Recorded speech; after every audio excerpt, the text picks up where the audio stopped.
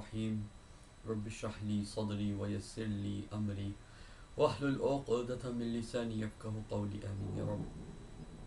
So I want to discuss today, inshallah, the issue of what, you know, we have, let's say, an authentic hadith of the Prophet sallallahu alaihi wasallam on the one side, and a mazhab or some of the mazahibs have an opinion contrary to the hadith of the Prophet sallallahu alaihi wasallam. So how do we understand this from an Islamic perspective? Generally, when we use the word hadith, generally when we use the word daleel, it generally means the Quran, and more specifically, even so, generally nowadays when you say the word daleel, it means more specifically the hadith of the Prophet sallallahu alaihi wasallam, because nowadays people feel that the hadith defines the Quran rather than Quran defining the entire deen. However, that's a discussion for another topic, another day. But I'm going to help you decide for yourself if you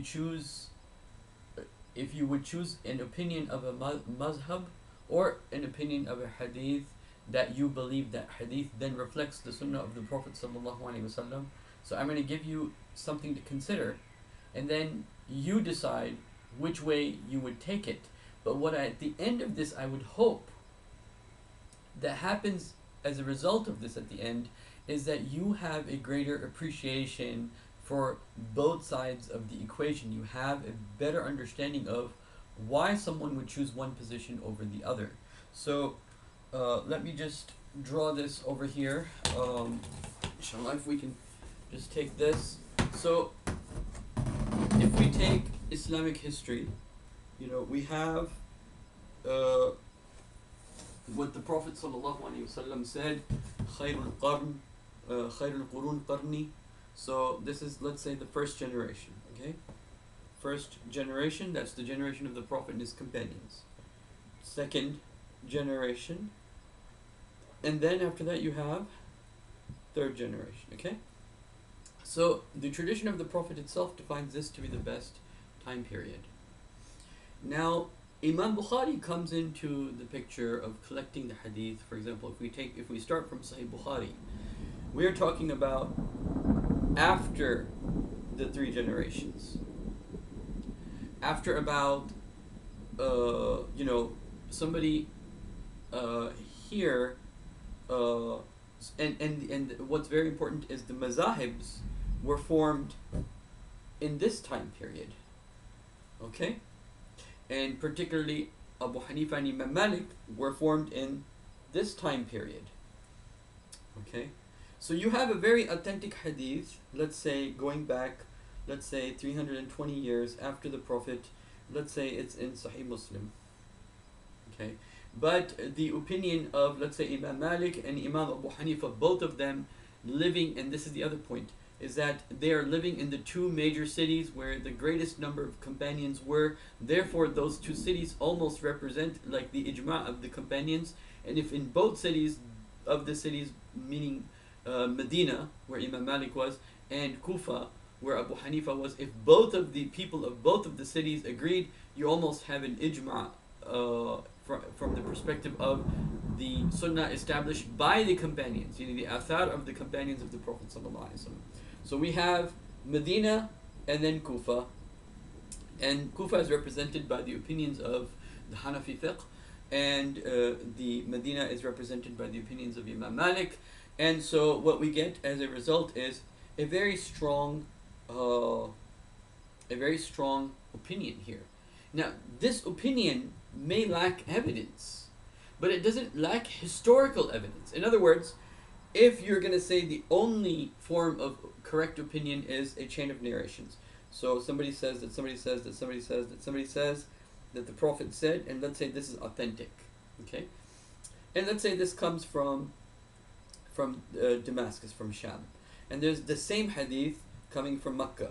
Somebody said that somebody said that the Prophet said such and such. Okay, pretty strong. Two people from two different cities having a chain of narrations going back about 300 years to the Prophet ﷺ, saying very similar words to each other. Okay, but at the same time, over here you have the opinion of people that were closer to the Prophet sallallahu alaihi wasallam, and they had a better, closer access to the Quran and Sunnah from its point of origin perspective.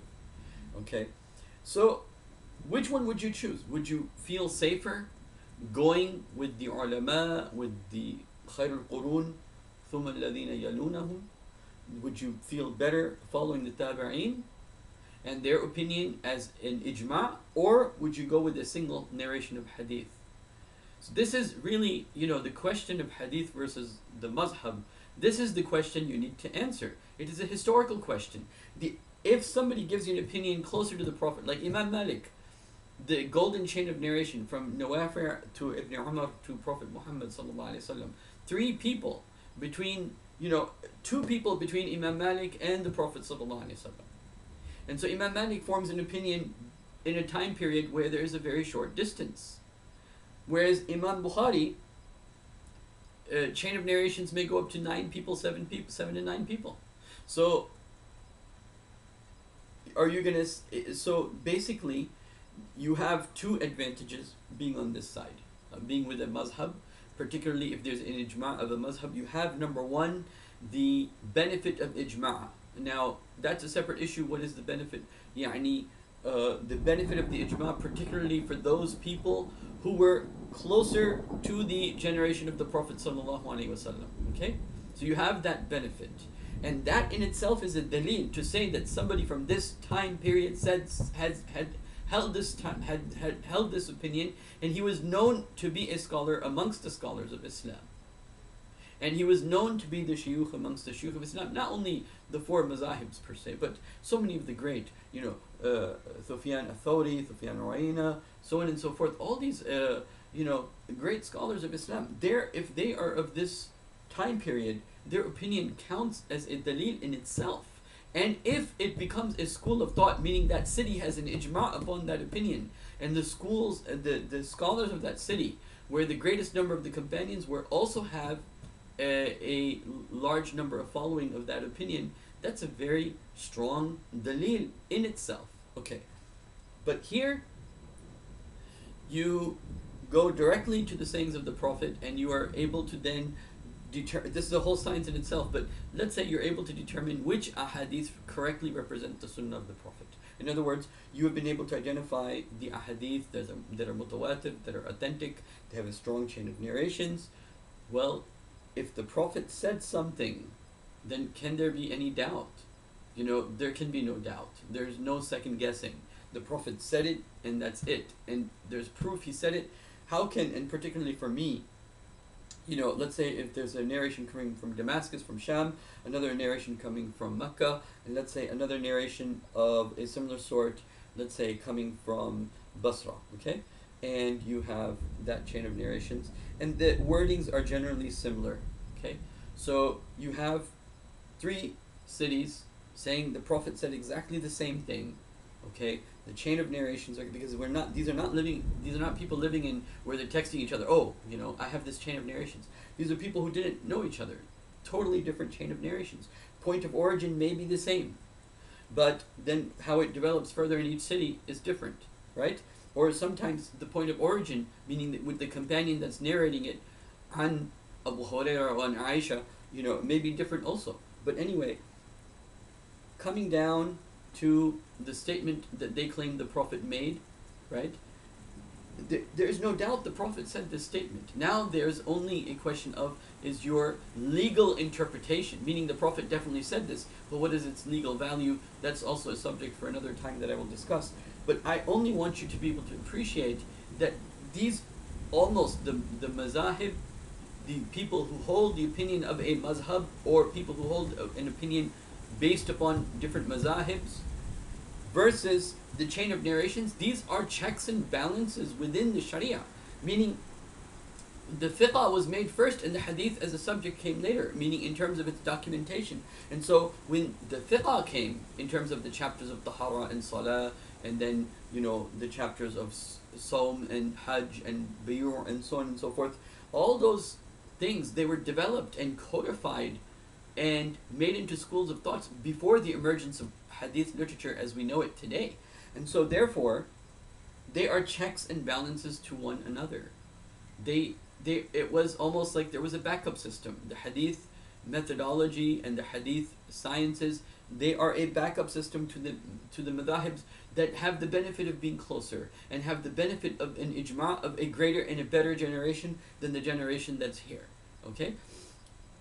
And then, on the other hand, the hadith, they have the benefit of a type of certainty that cannot necessarily be attained because of the lack of direct evidence from the opinions that are held over here. We just know that they held this opinion, and we believe that we can trust that opinion over here. It's more a matter of trust, but it is a historical fact that people closer to the Prophet held this opinion. Okay, and then as you move away, and this is why you can see Abu Hanifa and Imam Malik are more influenced by the people and the scholars around them, because they were great scholars. They were giants. Okay, and then as you move down from Imam Shafi to Ahmad bin Hanbal, you find that they no longer have those giants around them. So now they are leaning towards the relying on the chain of narrations more and more, and that's why you have the Muslim Imam Ahmad bin Hanbal anyhow. So I just wanted to bring this to your attention and to show you the benefits of being on the opinion of a mazhab, and the benefits of being on the opinion of a hadith literature. Now, here, this is the problem, however. If you read hadith and you come to opinion X, that totally contradicts anything in the past of our scholarship. It contradicts everything of all the mazahibs, and it contradicts all of the opinions of the muhaddithin, so on and so forth. Now you may be in trouble. In a sense, you are taking a risk. You may be sure of your risk, but you're taking a risk. Okay? So I just want to end over here. أقول قولي هذا أستغفر الله لي ولكم ولسائر المسلمين والمسلمات. السلام عليكم ورحمة الله.